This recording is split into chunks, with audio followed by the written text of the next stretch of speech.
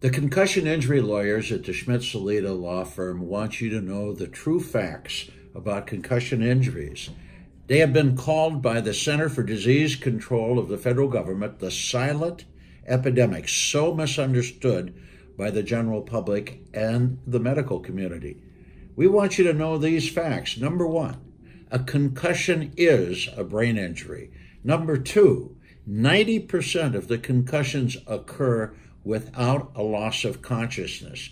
Number three, most concussions occur without a direct blow to the head. In fact, any blow to any part of the body that is sufficient to slam the brain around inside the skull is sufficient to cause a concussion injury. It's been said that 90% of the concussions in sports occur without a blow to the head, but rather a blow to the body. Fact number four, most concussion victims are not aware that they have suffered a concussion.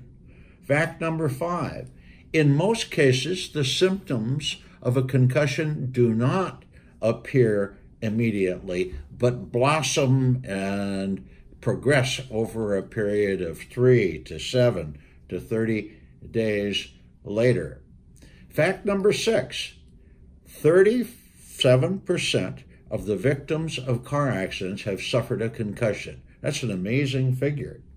Fact number seven, over 60% of the concussions resulting from car accidents are not reported and not initially treated.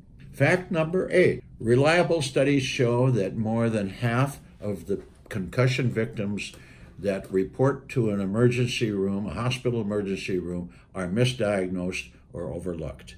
Fact number nine, studies indicate that 73% of concussions end up with long-term permanent residuals that they don't recover. Fact number 10, concussions can cause long-term, lifetime health problems and disabilities.